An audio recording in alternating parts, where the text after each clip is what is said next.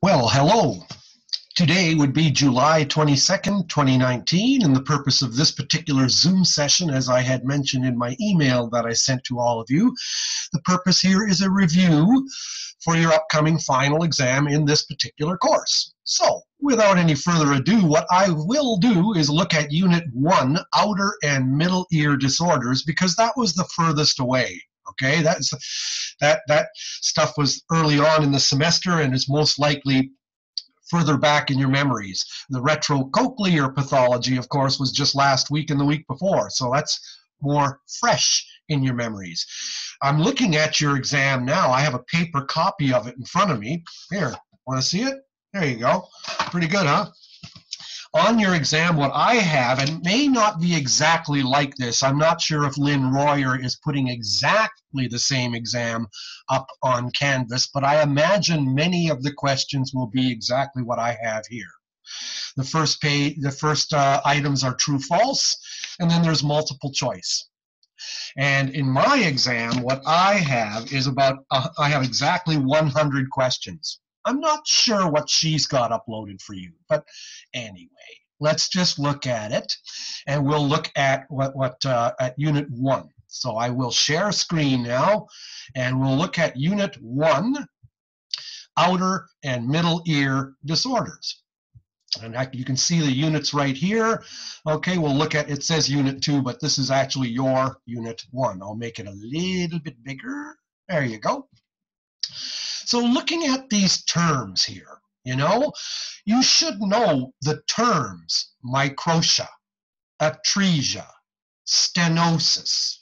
Okay, those three, you should just basically have a handle on what those are. External otitis, just follow the words. External, outer, oto, ear, itis, inflammation or infection, okay? What you're seeing here is you should know what an osteoma is. It's a bony tumor in the ear canal. If we look at some pictures here, not sure if I've got this in your actual diagrams in this particular PowerPoint or not. I can always pull up stuff as well, but let's see what I got here. Here. All right, blow this guy up and make it bigger. There you go. Osteoma. Hey, osteoma. All right. Bony tumors in the ear canal, often associated with what was called swimmer's ear, the body's reaction against cold. Okay, so anyway, you can see, look at this little cone of light here. What ear do you think that is? Remember the orientation of the cone of light when you're looking in with an otoscope? It's 5 o'clock when you're looking at the right ear, and it's 7 o'clock when you're looking at the left ear. I would imagine this is the left ear then. Just FYI. All right, let's see. Back to share screen here. Tympanic membrane perforations. Well, you need to know what myringotomy is, myringoplasty, tympanoplasty. Every time you're seeing the word otomy or myringotomy, that's a hole or a puncture made in the eardrum by an ear, nose, and throat doctor in order to put in pressure equalizing tubes for recurrent middle ear infections. And of course, we all remember the name for middle ear infections, otitis media. Very good. All right. Tympanoplasty, myringoplasty. Every time you see the word plasty, that just means plastic surgery. Okay, surgery to repair stuff. You need to know what the term monomeric tympanic membrane is. A thin one, okay? A thin tympanic membrane due to imperfect healing of perforations. Perhaps the middle layer of the eardrum. Remember how many layers your eardrum has? 3. Ectoderm, mesoderm, endoderm. Ectoderm is skin lining continuing from the outer ear canal. Endoderm is the inner lining of tissue of the eardrum from the middle ear space, continuous covering the eardrum. And the middle layer is the arachnoid layer. It's the spider layer. It looks like spokes on a wheel. Okay, it's the tough layer. And that layer may not have healed very well because of recurrent eardrum perforations due to bulging otitis media, which blew a hole in the eardrum. And so you've got an eardrum that's very, not very stiff. It's very overly compliant. Now here's something we got to take a look at too. Look where I'm going to be pointing you at audiometry. And audiometry, we need to really have a good grip of what I've grayed out here, okay? Audiometry, we kind of look at some of this in the course. I'm assuming that you've all had a smattering of audiometry. I haven't taught you, but we have very often in this course gone over the 3 components of the hearing test. Number 1, air conduction, pure tone air conduction testing, pure tone bone conduction testing. If there's a difference in your hearing thresholds with those 2 modes of testing, you've got a conductive hearing loss. The second portion, if there's no difference between the way you hear by air conduction with a headphone compared to the way you hear by bone conduction with an oscillator placed on the mastoid behind your ear, if there's no difference, you have a sensory neural hearing loss. Now, the second part is speech audiometry. And I'll stop sharing just for a second here. It's very important that we understand audiometry as it relates to the disorders. So if you are confused on this, write it down to make sure you internalize it. Otherwise, we're screwed, because audiometry results occur due to hearing disorders. So a difference in the way you heard by air conduction compared to the way you heard by bone conduction. If your hearing by bone conduction is better than the way you hear by air conduction, obviously you have something blocking the passage of sound. Earwax, otitis media, something is physically and mechanically blocking sound from getting through until you make it loud enough so the sound can get through. Okay, so you'll have a hearing loss by air conduction. By bone conduction, you are bypassing the outer ear and you are bypassing the middle ear. So by bone conduction, if you're hearing like a baby, and by air conduction, you have a hearing loss, you have a conductive hearing loss. You're blocking the conduction of sound getting to where it's got to go. Conductive hearing loss is the kind of hearing loss you want to have because it can be fixed. Trouble is, only 5% of hearing loss in the world is conductive. All the rest is sensory neural. And if your hearing loss is sensory neural, you can do nothing about it except have understanding loved ones and hearing aids. So, the second portion of the hearing test is speech audiometry. And the first portion of speech audiometry, you can call this letter 2A, okay, most comfortable loudness. In other words, 2 being speech audiometry, the first test is MCL, most comfortable loudness. In the ear, what sounded comfortably loud? Not too loud, not too soft. Speech. You're talking. How do I sound now? If I was a radio, would you turn me up or down in this ear? Do I sound comfortable? Just like Goldilocks, just right? That's your MCL. Number 2, speech B, is speech reception threshold. At MCL, you're reading 2-syllable words, spondy words, hardware, cupcake, armchair, birthday, cowboy. 2-syllable words with even emphasis on both syllables, and they're made up of 2 little words. Meatball, okay? Ice cream. Now, you read words at MCL. Can the guy repeat them back? Go down 10 dB. Can the guy repeat them back? Go down 10 dB. Can you repeat them back? Go down 10 dB. Can you repeat them back? Nope. Go up 5 dB. Can you repeat them back? Yep. Good. There you go. Speech reception threshold. You're testing hearing thresholds by air conduction, not by bone, but by air conduction. Only this time without speech, without using pure tones, you're using speech. And the level at which the person can just barely hear the speech, the softest he can hear the speech, is called SRT, speech reception threshold. And that must, M-U-S-T, must agree with the softest that the person could hear the pure tones. At what frequencies? 5, 1000, and 2,000. Add up the hearing thresholds it took to just barely hear those 3 frequencies, add them up, divide by 3, that's the pure tone average. And PTA needs to agree with SRT. If they don't, either your instructions are unclear and you don't know what you're doing, or your equipment is out of calibration, or the guy's lying. Pseudohypoacusis, faking it. Okay, so this is a tool we have, to check the validity of our pure tones, of our pure tone testing that we did by air conduction. Okay, we want to find out, were those really good thresholds, were they true? Because did speech agree with that? All right, if not, you're going to have to redo your pure tone thresholds or something's wrong. Now, the third part of speech testing, speech discrimination. You're going back to the person's MCL and you're not making the words softer. Now you're going to leave the words alone, okay? And you're going to say single syllable words. And the guy can't see you again, just with SRT, the same thing. The guy, you either played them on a CD and the person couldn't see, or you covered your face and you read them aloud, okay, through the microphone into the guy's headphones. Either way. Now, so now you're doing speech discrimination. And these words don't get any softer. Say the word cow. Say the word tool. Say the word sea. Say the word life.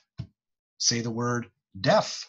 Ooh, did you say deaf or deaf? Say, couldn't see, the clarity of the hearing. You're testing the clarity of the hearing. You're not going down, down, down anymore. It's the clarity. And the fourth part of speech testing, uncomfortable loudness level. You're raising up the loudness of your voice until the guy can't stand it anymore. The third part of the hearing test is tympanometry. And tympanometry is non-behavioral. Remember? Involuntary. And it has subsections too, just like the speech test did. Okay? Type of tympanogram, type A, B, C, or type AS, or type AD. Those are the 5 types. Look at them in your notes. Be very careful to know what they are. And then the next part of the tympanometry is, what's the height of the tympanogram? Static compliance. That would be 3B. Okay? Because 3 is tympanometry. The 3A is type of tymp, A, B, C, whatever. 3B would be the height of the tympanogram, static compliance. 3C would be physical volume of air in the ear canal. If the guy's got a hole in the eardrum, the probe tip is going to read the volume of air outside of the eardrum as well as the volume of air inside or behind the drum, because there's a hole. What's a normal physical volume? 1 to 1.5 cubic centimeters. 1 to 1.5 cubic centimeters, about the size of a sugar cube, is the air volume behind the tip of the tympanogram or the tympanometer and your eardrum. If it's way bigger than that, you got a hole in the drum. If it's way smaller than that, maybe the tip is jammed up against the side of the ear canal. And 3D, acoustic reflexes. Acoustic reflexes. Now, back to sharing screen and look at audiometry regarding outer ear disorders. Outer ear disorders can result in very mild conductive hearing loss. Lots of outer ear disorders don't even have an associated hearing loss, like osteoma. Doesn't have. As long as you can see the eardrum, no problem. Even wax, as long as you can see behind the wax, if there's a hole in the wax, no hearing loss. Okay, so lots of outer ear disorders don't have much hearing loss. They will have air conduction and bone conduction will be normal. Tympanometry will be normal. You know, everything will be quite normal. Speech audiometry will be normal. Okay, good. Audiometric results after eardrum surgery may be a little bit different. You may have a type AD tympanogram. Your static compliance, the height of your tympanogram will be abnormally large. It says here, watch out for collapsing ear canals. In the elderly, people are losing cartilage. And so if you're using circumoral headphones, the round ones outside the ear, the pressure against your ear might fold or collapse your ear canal. And then you'll get a hearing loss. What kind? Usually a high frequency conductive hearing loss. In English, that means the hearing by air conduction will be better, or will be worse, I should say, than the hearing by bone conduction for the high frequencies like 2,000 hertz, 4,000 hertz. Air-bone gaps usually begin, and I'll just let you see my face here again, air-bone gap. Memorize that term. It's very important in audiometry. It's the difference between the way you heard by air conduction or bone. If you have no air-bone gap, you have either normal hearing or sensory neural hearing loss. If you have an air-bone gap, you have a conductive hearing loss. Now, air-bone gaps, a difference between the way you heard by air and bone, they usually begin in the low frequencies. And as the otitis media gets worse and worse, the air-bone gap begins to be consistent across all frequencies from 250 hertz to 8,000 hertz. But if you have an air-bone gap only in the high frequencies, that's really weird. That's unusual. That's weird, okay? And that would be a collapsed ear canal, or maybe something's off in your calibration, but whatever. Let's share screen and move on. Otitis media, the big one. This is the main middle ear infection. So now we're moving to middle ear infections. Memorize this. And now look at the stages. It's the stages of otitis media that we need to know, okay? First of all, sore throat. So your tonsils are swollen. Your eustachian tubes no longer open when you swallow. Remember, your eustachian tubes connect the back of your throat to your middle ears. And if they are normally closed, and they open when you yawn, and they open when you chew sometimes, and they open when you swallow sometimes, okay, naturally, to let new air in, because your middle ear lining is always absorbing oxygen.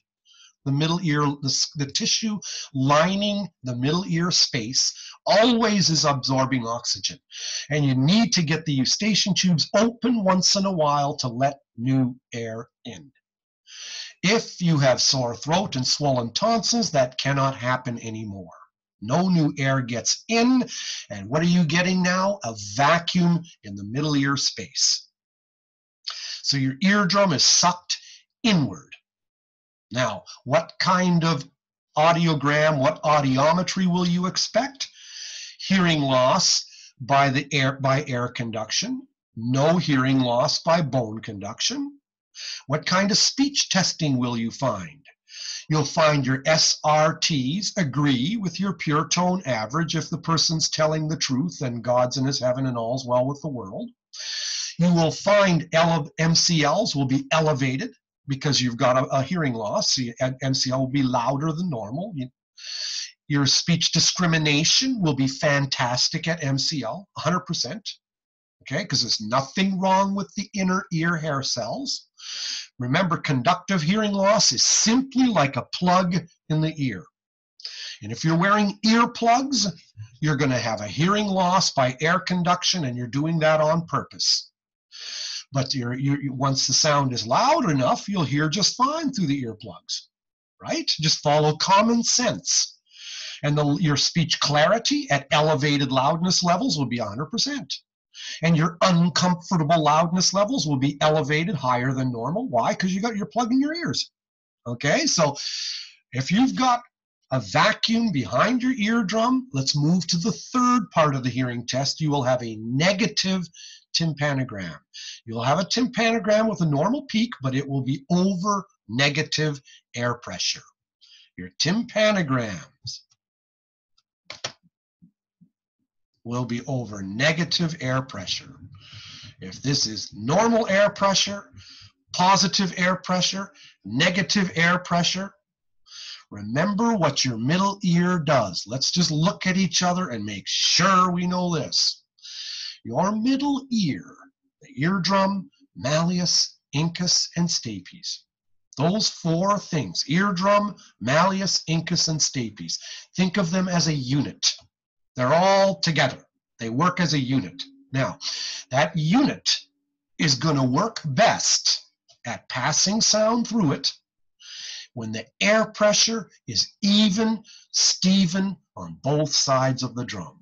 If the eardrum is my nose, okay, my face here, or whatever, my eardrum, if the air pressure on either side is even, the middle ear works the best. Remember, the middle ear is a stiffness-dominated system. It's always stiff, but it's least stiff when air pressure is even. Now pretend over here there's negative air pressure behind the drum. I'm going to have to use negative air pressure outside the drum with the probe to make the air pressure even, so that the negative air pressure on this side of the drum is even with the negative air pressure on this side of the drum. And then my air pressures are even, Steven on both sides of the drum. So the tympanogram peak will be found over negative air pressure, because most of the sound could get through when I made the air pressure negative in the ear canal to counteract the negative air pressure behind the drum. So when the negative was equal to the negative, I've made the air pressure even, Steven on both sides of the drum, and at that air pressure in the ear canal negative was most of the sound ready to pass through the middle ear system. So my peak will be over negative air pressure. The peak being most sound getting through, the tails of the tent, less sound getting through. All right, your tympanogram will be a type C. With negative air pressure behind the drum, early otitis media, you'll have a type C tympanogram. Now let's move to the next stage, serous otitis media. S-E-R-O-U-S, serous otitis media. Now your middle ear has rebelled, and now it's making fluid. And the fluid is filling the middle ear space, and it's clear, it's uninfected. You can almost see it like bubbles behind the drum. It's like water. It's like the fluid under a blister. It's clear. It's not infected yet. And now your eardrum is, now it's bulged. And now when you're changing air pressure with your tympanometer in your ear canal, and you got that probe airtight stuck in your ear canal, you're making the air pressure positive, and you're making it normal, and you're making it negative in the ear canal, and no sound's getting through that middle ear at all. Because you know what? Changes in air pressure in the ear canal cannot compete with fluid bulged behind the drum. So you will have a flat tympanogram, no peak at any air pressure, a type B. So you can see how A, B, and C tympanograms can be used to track the progress of otitis media. So more advanced otitis media, type B tympanogram. Early otitis media, type C tympanogram. Very good. So the terms, let's share screen once again. Going to our notes, serous otitis media. And then the next stage, suppurative. Okay, suppurative. You might see the term purulent. Okay, either one, same kind of thing. Okay, suppurative refers to something causing the production of pus. Purulent is the pus itself. Pus means white. Okay, the fluid has now become infected. Now it's white. Okay, like the, sorry to gross you out, but like the stuff that's in a pimple. It's white, and it hurts, and it's an advanced otitis media as well. Serous and suppurative are both associated with bulging eardrums. We rarely have stage 4 today and stage 5 today because we've got antibiotics and medical treatment. But if the middle ear infection is left alone untreated, it could turn into mastoiditis, inflammation and infection of the porous mastoid bone itself that surrounds the middle ear space. Or remember, the roof of the middle ear space is only 1/8 of an inch from the base of the brain. And if that gets infected, you've got meningitis. Okay, so stages 4 and 5 rarely occur today. Usually things go from stage 1, 2 to 3. The treatments for otitis media, of course, You should know these three. Put a star by that. Move on. Audiometry and otitis media. There you go. It's right there in front of you. Okay? If you have questions, be sure to email me. Nobody's here in this Zoom session. I always wish people would, because then you can ask me questions and then you are driving the review instead of me. But nonetheless, carry on. Tympanometry results. You should put a star by this one, patulous or patent eustachian tubes. Know what those are. Cholesteatoma. You should have a basic idea of what that is. It's when the eardrum has a perforation near the edge. And when you've got a perforation near the edge of the eardrum that doesn't heal very well due to rampant otitis media, the skin may try to heal itself in a feverish tizzy, and the cells go crazy. And when the cells go crazy, they turn cancerous, okay? And it's usually benign, can be malignant, but usually benign. What's the difference between benign and malignant? Benign means that the tumor is like a little round ball, like a little pearl, like a little sac, and it's isolated, like a little egg if it got big. Okay, and you can take it out because it's isolated. It's not really invading the tissues around it. Malignant means that the tumor actually is going through the tissue. You know, instead of being surrounded and encased by healthy tissue, this is the tumor and this is the skin around it. Okay, it's kind of gotten through, and it's invading and it spreads. And then it can go to other areas of the body, can travel to the lungs, can travel to the kidney or pancreas or God knows, okay? That's essentially the difference. That's why benign tumors are kinder. They can be treated. You can take them out. Cholesteatoma can be treated and often taken out, okay? So it's usually a benign tumor. Share screen. All right, and if you've got a cholesteatoma, it invades the middle ear space fast. It's when cells from the outside of the eardrum now are migrating toward the inside, toward behind the drum, and they build up fast behind your eardrum, and that's never a good thing. All right, Bell's palsy, you need to know that that's just damage to the 7th facial nerve. It's your cheek muscles that make you smile. And if you've got, the reason why you can have damage to the 7th facial nerve is if you have retrocochlear pathology, okay, and I don't know why this sentence is in outer ear, but just put a star by this. If you had retrocochlear pathology of the 8th nerve, what nerve travels right alongside of the 8th nerve? Through the internal auditory meatus. I'll stop sharing. Let's look at external and internal auditory meatus. External auditory meatus, your ear canal.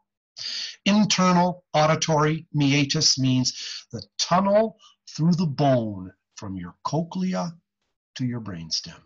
It's about 1 inch long. Okay, for the distance from the cochlea to your brainstem is about 1 inch. And the tunnel of bone that the 8th nerve courses through and that the 7th nerve courses through is the internal auditory meatus. So if you have an 8th nerve tumor, it's going to squeeze on the 7th facial nerve as well. And 8th nerve tumors are also usually benign, okay? They're not malignant. They can be removed. Often, though, the removal of an 8th nerve tumor involves going through the cochlea, making the ear deaf, of course, so that ear may be deaf, but they can still get the tumor out. Okay, but the 7th facial nerve might be damaged too, and then you've got facial paralysis. Bell's palsy. One side of the face is paralyzed due to a damaged 7th facial nerve. Share screen. Then we move to otosclerosis, and otosclerosis is a different pathology of the outer ear, of the middle ear. So looking here, otosclerosis. Here's a common audiogram with otitis media. It's good to have this. Look at your PowerPoint slides as well. I'll move this out of the way though.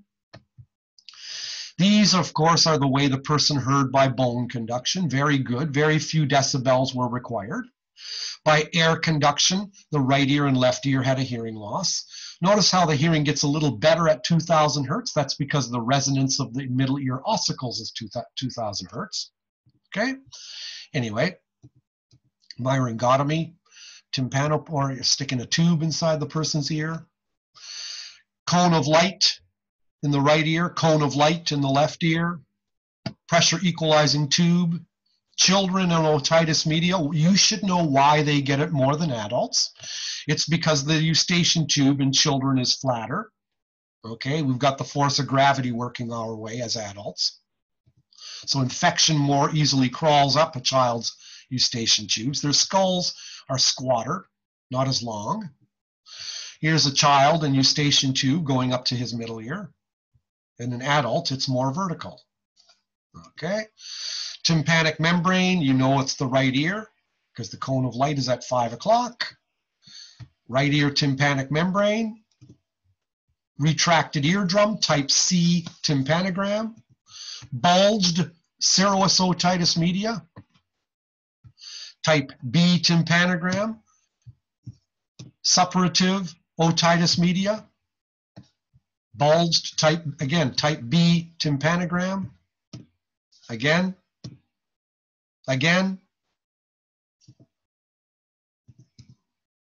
Pressure equalizing tube.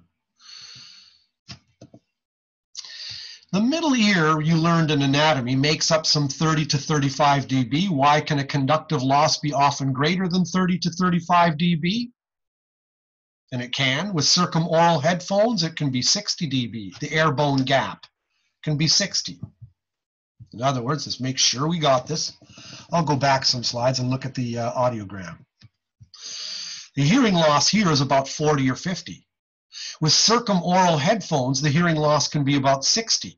The air bone gap, the difference between air conduction and bone, can be as much as 60. With insert headphones, it can be even greater. Okay? Anyway, if the middle ear, as you learned in anatomy, makes up or adds about 30 to 35 dB to incoming sound, why can a conductive loss be greater than 30 to 35 dB? That's what this question here is asking you. That's because normally sound is hitting the eardrum, which pushes on the malleus, incus, and stapes and pushes into the oval window, okay, and makes a traveling wave in the cochlea. But if you've got a problem that causes the oval and round windows to be hit at the same time, you're going to have a greater than 30 to 35 dB conductive hearing loss. And what causes that? Well, if you had no eardrum and no middle ear ossicles, like is shown here, or if you had this, or this, or this, or this, because the fluid is filling the entire middle ear space and there is no interaction. There isn't that pushing back and forward of stapes into oval window and oval window bulging out, or a round window bulging out. There isn't that round window, oval window interaction, interplay. So if you've lost that interplay because of fluid in the middle ear space, you won't have that. Okay? Because the fluid is preventing that interplay of happening. So your conductive hearing loss can be greater than the 30 to 35 dB that the middle ear is making up. Share screen. Move on. We get to otitis media, or I should say, here's your type of tympanograms. So it's good that you take a look at that. Now let's look at, we saw this, and you can always look at these slides on your own, okay? Disarticulated ossicles. Look at that. The incus is no longer attached to the stapes. So you're going to have, what are you going to have there? You're going to have a huge type A tympanogram, but it's going to be larger than usual. Okay, you have hyper compliance. very little stiffness. Or if you have a monomeric eardrum, okay, disarticulated ossicles, you're not going to have a very stiff middle ear system. You're going to have a type AD tympanogram, overly tall. Type AD, overly tall, not normal like a type A. Physical volume of ear canal. Here's all these slides talking about tympanometry. Be sure you look at them and it'll help you understand what audiometry is associated with various pathologies.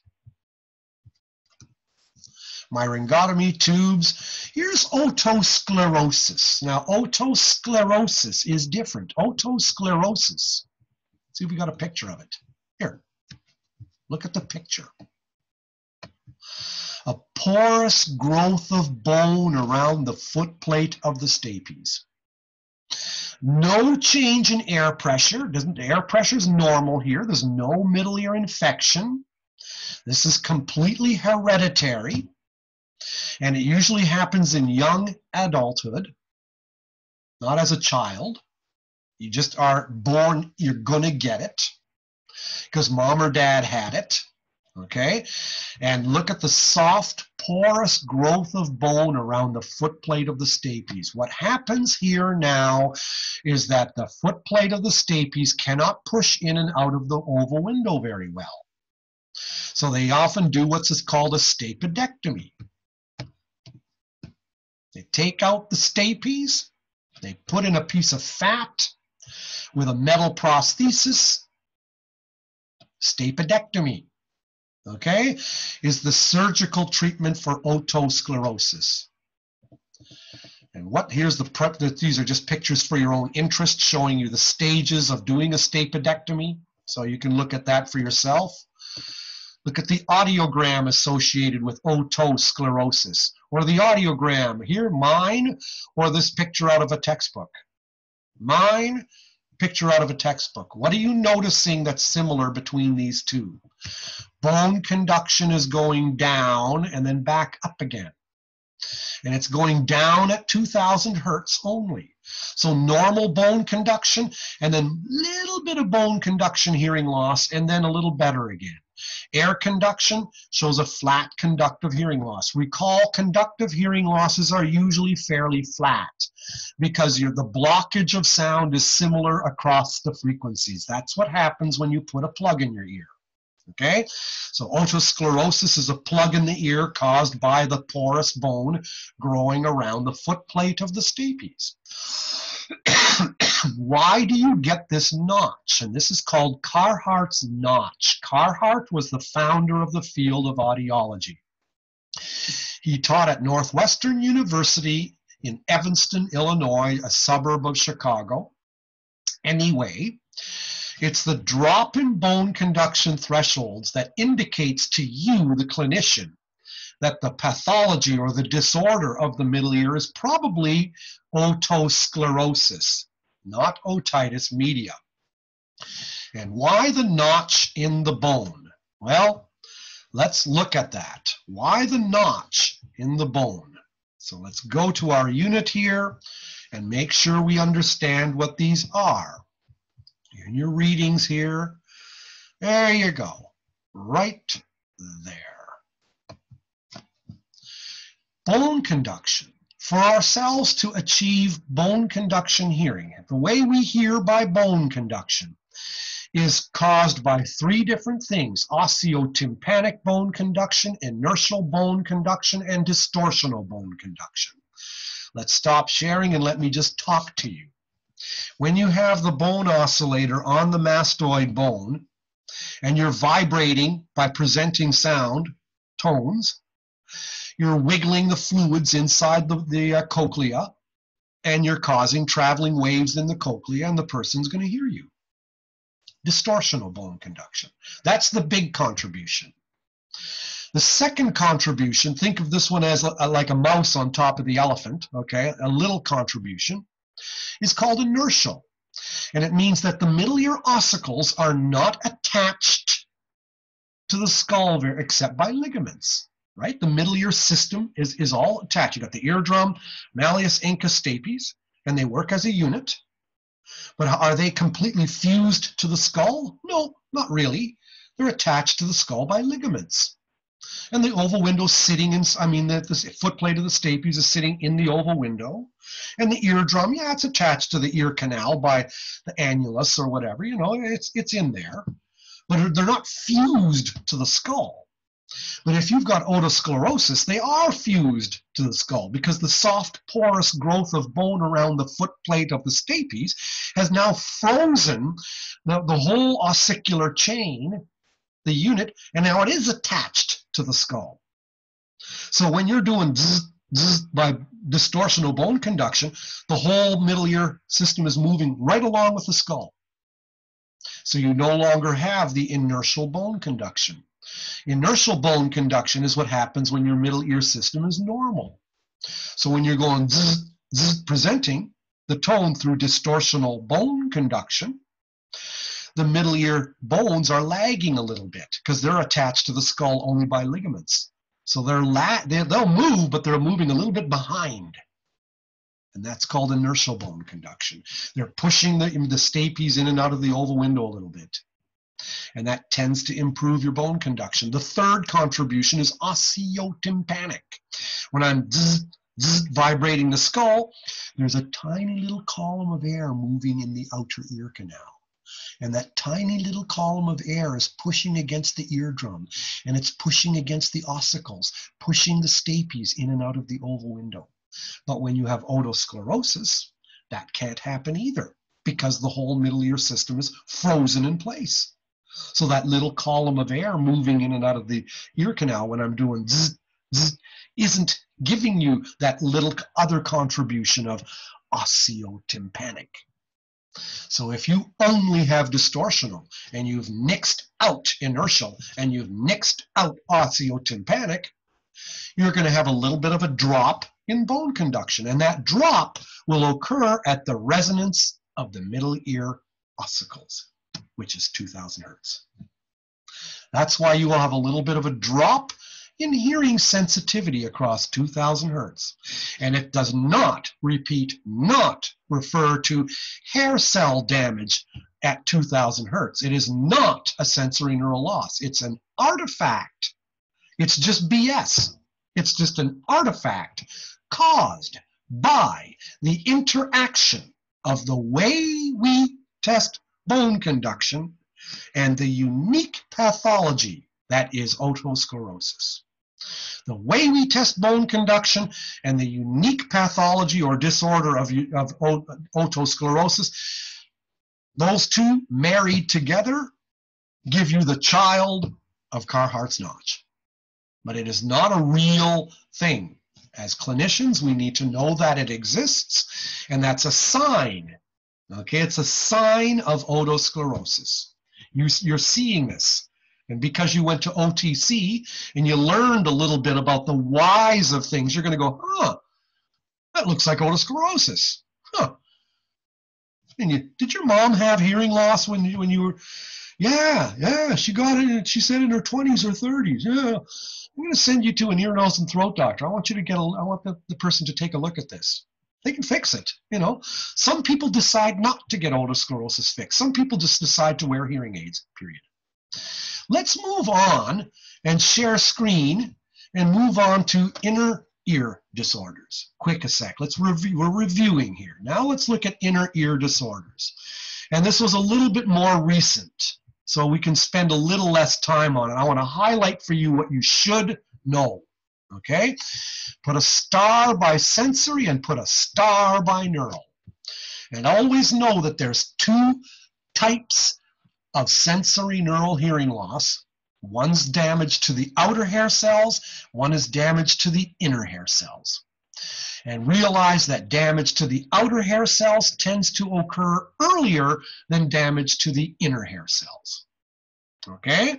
Outer hair cell pathology will give you about a 30 to 40 to 50 to maybe 60 dB sensory neural loss.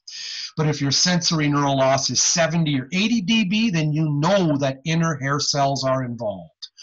Outer hair cells help inner hair cells by helping them pick up sounds below 50 or 60 dB. So if you have damaged outer hair cells completely, you'll have a 50 to 60 dB sensory neural loss. If your hearing loss is greater than 50 or 60, you know that the inners are now involved as well. Remember the differences. Outer hair cells take sounds from, or help take messages from the brain, and they stretch and shrink, helping the inner hair cells pick up soft sounds below 50 or 60. Inner hair cells send info to the brain. So inner hair cells are afferent, outer hair cells are efferent. It's a two-way street. So inner hair cells send info to the brain. When they are damaged, you are going to have very poor speech discrimination. The speech audiometry, okay, your MCLs will be elevated. Your speech reception thresholds will be elevated, of course. They'll agree with the pure tone averages as we've described. But you're going to have poor speech discrimination, especially with sensory neural loss. Hereditary causes, well, don't freak too much about this at all. Okay, don't worry about genes and dominant genes. This whole section here, leave it alone. You need to know what the word rubella is. German measles, put a star by that and read it. Perinatal, you need to know what the word means. Okay, the one would be anoxia, trauma during birth. Postnatal causes is the most common. The person might get meningitis. Well, that'd be terrible. That'll cause deafness. Measles might cause a hearing loss, sensory neural. It can. Mumps can cause a sensory neural hearing loss. An infection of the cochlea can cause a sensory neural hearing loss. Ototoxicity, know this term, aminoglycosides. Be able to spell it. It's an antibiotic. These are antibiotics that end in the term mycin. So look at what it's grayed out there, mycin. Those are ototoxic antibiotics. They may help the person fight a disease, but they may cause permanent damage to the vestibular system or cochlear hair cells. Ototoxicity. You have two types of medications that many people take that are exceptions here. Aspirin, of course, is not an antibiotic, but it can cause tinnitus. Remember that. Put a star by that. Erythromycin is an antibiotic that ends in mycin, but it is not ototoxic. Okay, so know that. Moving on to presbycusis. This is a very good fact to memorize, right there. Have that sucker memorized. It's on the final, okay? And then here's your types of presbycusis. Know the name Schucknecht and the 4 types of presbycusis. Gender effects in presbycusis. Males usually show a steeper sensory neural loss with better hearing in the lows and worse in the highs. Women might show usually, not always, these are generalizations, but a flatter hearing loss than elderly men. Slightly worse hearing in the lows, but better hearing in the highs. And for the reasons that you're reading right there. As always, when we're studying for these things, always study things in chunks. Okay, the bold-faced headings, and then the unbold stuff underneath it always refers to the bold-faced heading above it. When you eat in forkfuls. We don't take the whole plate and jam it in our face. Okay, so read these things, these notes in chunks. It's the best way to do it. Noise-induced hearing loss is the second most common cause of hearing loss. The sad thing about it is that it's preventable. Put a star by this. You need to know what causes noise-induced hearing loss. It's the intensity above 85 dB, and it's also the time that you're exposed to it. And the shape of noise-induced hearing loss. The shape of it, very interesting. So lots of this PowerPoint under inner ear disorders covers hair cells in general. It's like a review of your audiometry. Of your anatomy. Here's the audiogram associated with typical presbycusis. It slopes down. And notice how the bone conduction goes right along with the air conduction. It's not flat, it slopes down. That's the most common hearing loss in the world. Typical presbycusis. Sensory, usually mild to moderate. Mild to moderate. Sensory presbycusis.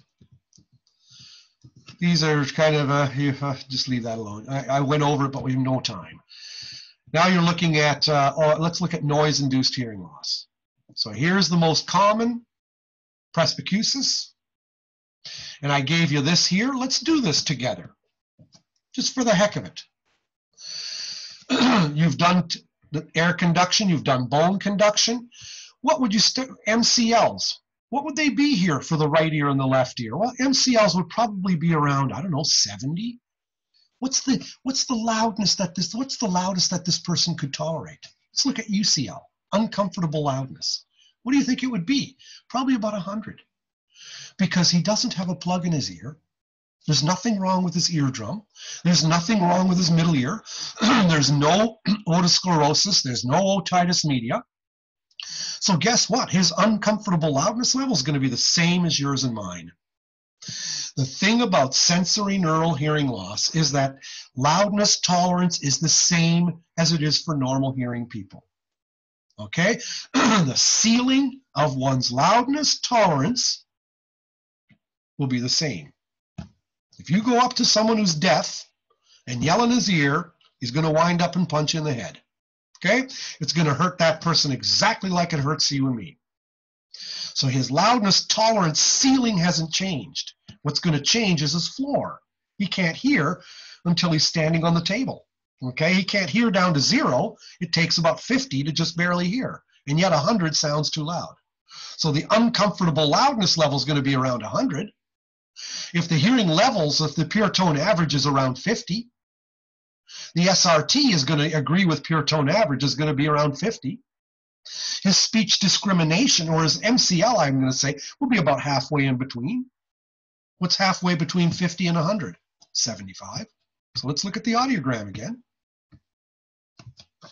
It'll be about 75, right around here. What's his speech discrimination? SD1? Speech discrimination? Probably pretty good, around 80%. Not bad, can't complain. You know, say the word cow, say the word tree, say the word moo. Okay, the person will get about 80% of the words you're saying. Not bad, you know. MCL will be about 75, speech discrimination. There's SD2 here because some people do speech discrimination a second time. They might do it a little bit louder and see if the person gets better, you know. Anyway, what type of tympanograms? Type A. Nothing wrong with the middle ears. What about acoustic reflexes? They'll be present. Don't worry about ipsy contras, leave it. They'll be present. Okay. Let's look at noise-induced loss. There's the shape. Yep. Here's the shape of it. Second most common cause of sensory neural loss in the world. And why does it have that shape? It has the shape it does because of your outer ear canal resonance. Your outer ear canals resonate around 1,000 to between 1,500 and 4,000 hertz. And the peak is around 2,700 hertz. And noise-induced hearing loss is associated with something called the half-octave shift. And the half-octave shift means most broadband noises, most industrial noises are broadband. They're fat. They'll cover a whole range of frequencies. But that range of frequencies is coming into your outer ear canal, and your outer ear canal is favoring these frequencies. So if you have a wide band of noise meeting this, it's going to be these that are elevated a little bit more because of your outer ear canal resonance. So your external auditory meatus resonance creates a band pass noise, in other words, favors this. And that's centered around 3,000 hertz. It's centered around 3,000 hertz. And basilar membrane, the floor upon which your hair cells all stand, that floor, that ripple with the traveling wave happens to be biggest about a half an octave higher than the frequencies of the stimulus. So it's the basilar membrane, the way the floor of the hair cells moves is going to be biggest about a half an octave higher than right here. So take this bump, shift it a half an octave higher, and what are you going to get? This. So this is this shifted a half an octave to the right and flipped upside down. There you go. The half octave shift, noise-induced hearing loss. There you go. Here's various studies that looked at decibels, and as the noise is increased by 5 dB, the threshold shift gets most pronounced. Don't confuse that with half octave shift. Just how much did it damage the hearing levels, period. That's what they mean by threshold shift, okay? How much more damage to the hearing levels occurred, that's all. Some states say that 90 is the level. Other states say 85 is the level. But notice how when you go up in intensity, the allowed time of exposure generally is decreased. In my general rules, usually what I put on a test is if you're getting sounds at 85 dB, you're allowed 8 hours exposure. If it gets to be 90 dB, you're allowed 4. And just do the math. If you're going 95, it's 2 hours and so on. But I'll always mention it, what we're starting at if it's ever on an exam. Okay, another pathology of the inner ear is Meniere's disease. Meniere's disease, usually worse hearing in the lows, and it gets better toward the highs. And the reason this orange thing here is drawn on top of the audiogram is just to tell you we've unrolled the cochlea. And notice how the basilar membrane, I'm going to get myself out of the way here. The basilar membrane, the floor upon which the hair cells stand, is narrowest at the widest base of the cochlea and gets wider as you go toward the narrow tip of the cochlea, exactly backward to what you'd think. So here you've got one row of inner hair cells all along, and you might have 3 rows of outers, 4 rows of outers, 5 rows of outers here. And the walls, okay, the basilar membrane, follow my cursor, and Reissner's membrane, follow my cursor. Okay, those walls of the scala media, where the hair cells are all existing, the walls in the cochlea that separate endolymph from perilymph. Those walls are the least stiff at the apex of the cochlea, and there's more mass at the apex of the cochlea. Look, this is wider, okay? We'll just pretend this is the basilar membrane, this whole orange thing. And if we ever went home here, looking at it here, you're looking at it now. Here's looking at you, kid. You got Reissner's membrane, basilar membrane. At the apex of the cochlea, there are 5 rows of outer hair cells, and the basilar membrane is longer. This whole triangular shape is longer as you get to the narrow apex of the cochlea. Okay? And the walls are less stiff. There's more mass and less stiffness. And what is Meniere's disease? Too much endolymph inside the scala media. So now the walls are bulging. Reissner's membrane is bulging. Basilar membrane is bulging. Those who indulge bulge. Okay? And if they are bulging, well, now let's go and look at our at our Meniere slide again here.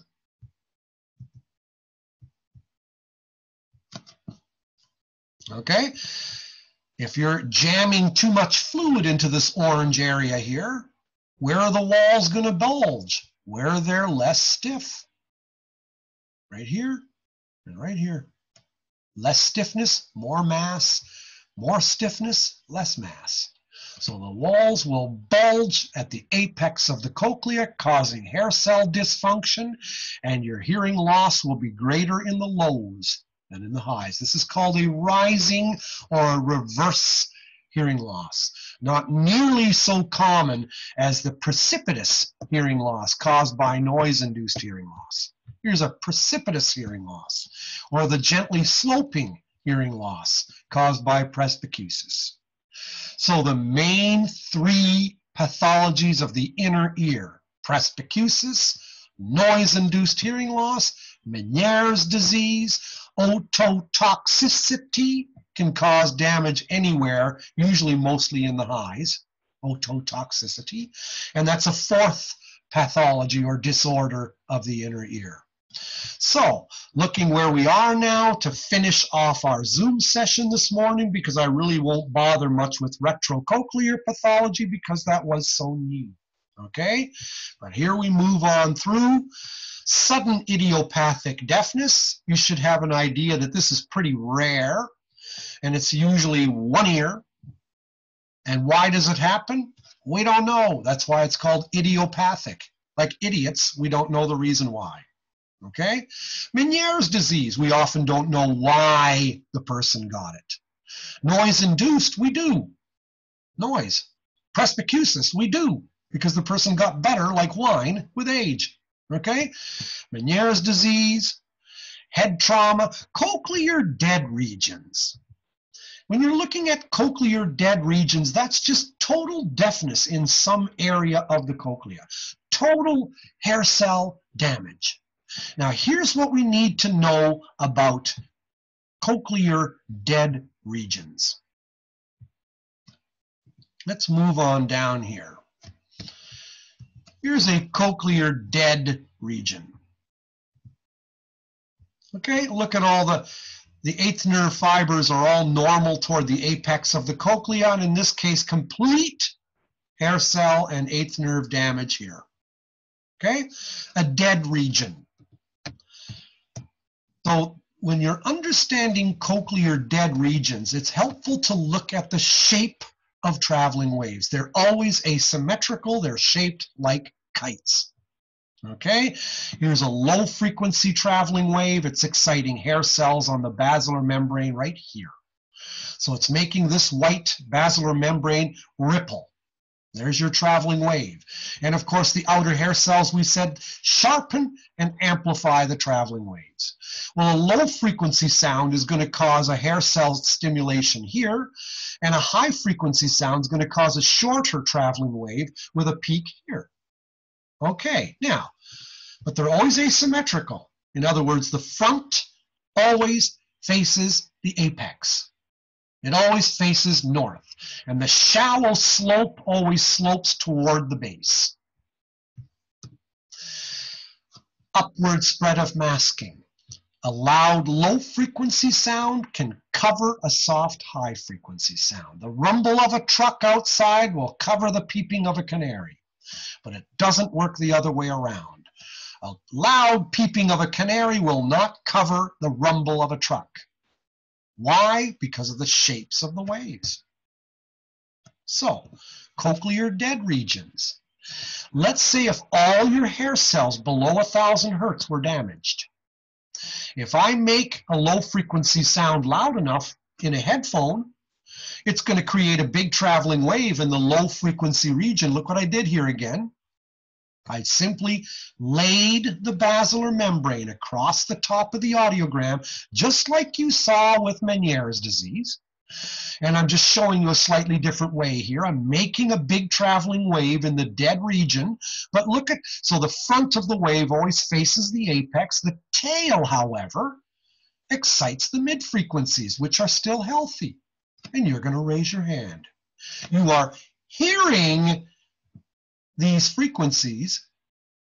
Okay, I should say you're hearing these, look where my cursor is, you're hearing these frequencies with hair cells that aren't meant to hear those frequencies.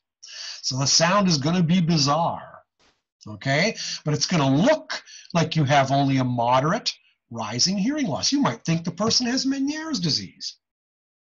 But if the person isn't reporting rotary vertigo, remember what the symptoms of Meniere's are: rotary vertigo, roaring tinnitus, and low-frequency sensory neural loss. Be sure to have those down.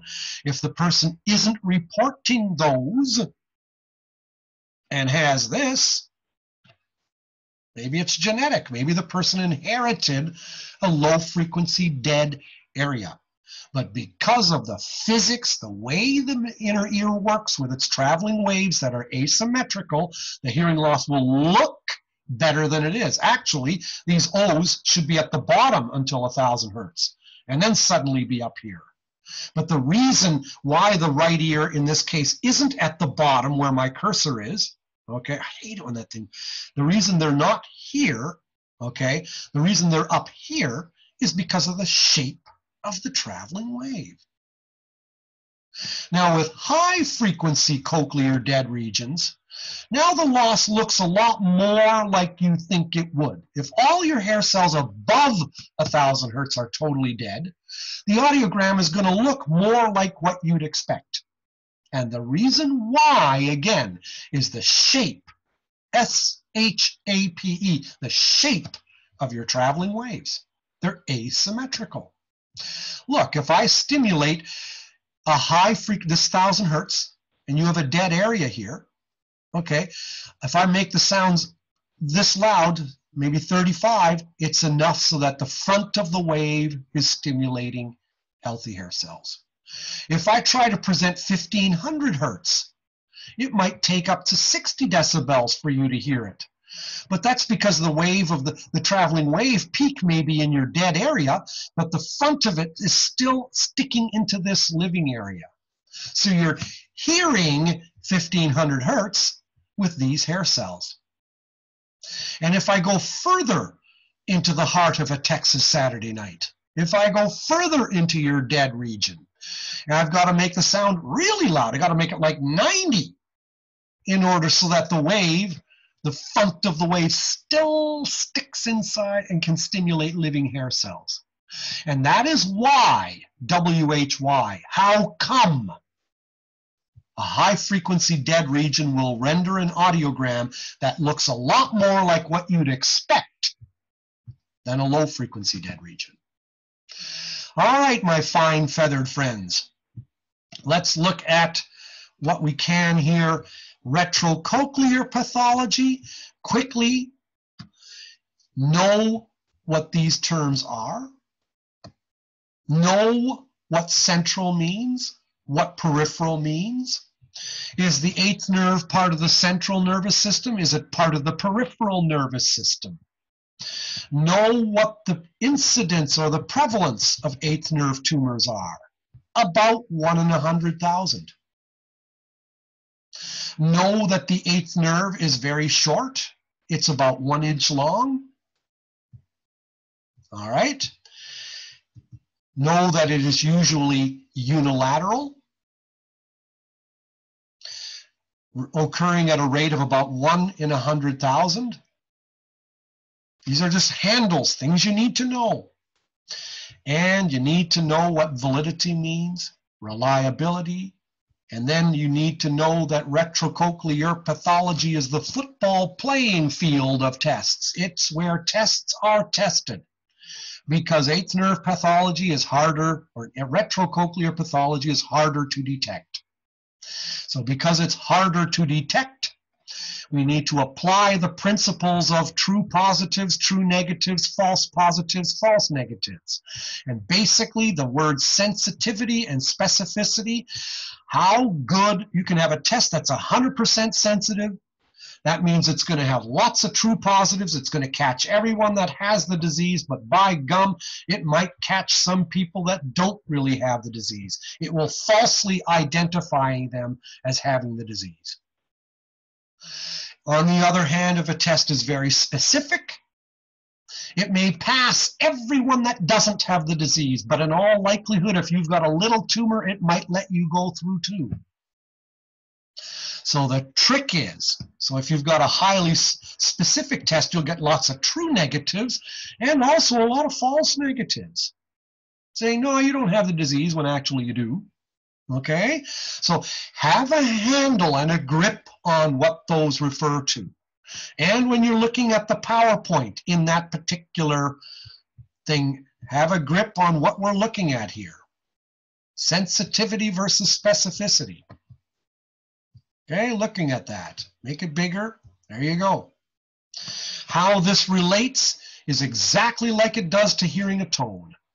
If you've got normal hearing and the tone is only presented at 50 or it's left absent, every time the tone is present, you're going to say yes, true positives. Every time the tone is absent, you're going to say nope, I don't hear anything. You'll have all true positives, all true negatives. Look at that 50 now. What happens when it turns to 5? Now you're going to make mistakes. Sometimes when the tone is absent, you're going to pop up your hand and imagine you heard it, false positive. Sometimes when the tone is actually present, you may have heard it earlier another time, but this time you might have burped. You might have swallowed, you missed it, false negatives. So the top left and bottom right are true positives, true negatives, false positives, false negatives. And that same principle carries into tests for eighth nerve tumors. Okay? It's the same concept. The disease is present and your test says, yep, you got the disease, true positive. The disease is absent and the test says, nope, you don't have the disease, true negative. Correct rejection. If the disease is absent but the test says you have the disease, false positive. If the disease is present and the test said, no, you didn't have the disease, false negative. So those are mistakes. So looking at tests, the best tests are non-behavioral. And they are going to be ABR, CAT scans, MRIs. The worst tests are behavioral. Tone decay, terrible test. So read the notes, but don't freak. And we'll all be good. I think I'll stop sharing here. I'll shut my face, and this review is done. Bonne chance, as they say in French. Good luck, as they say in English. I'm sure you'll do fine. I'm hoping the best for you. I hope you'll all come out of this course with straight A's. It would make not me look good. You'll shine a light on yourselves. So cheers. Hope it all works out for you. Sayonara. See you when we look at you. Live long and prosper. All right, stop recording now.